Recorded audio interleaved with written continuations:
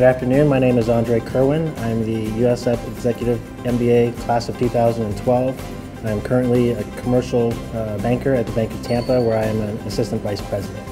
The reason I got my executive MBA here at USF was because I felt like I had a lot of different life experiences, but they're all very disjointed.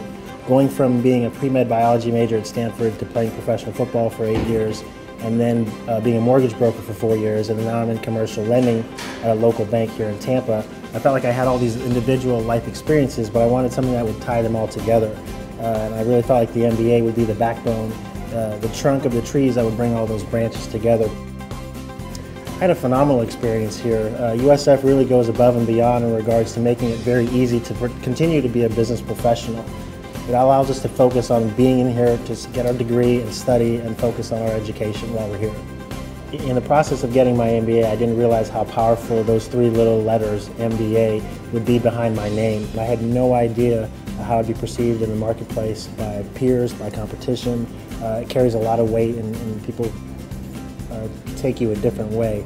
I couldn't be more happy with my decision to attend USF and graduate from this program. It's been a tremendous experience. It's one I'll be eternally grateful for, and it's one I would suggest to anybody that would listen.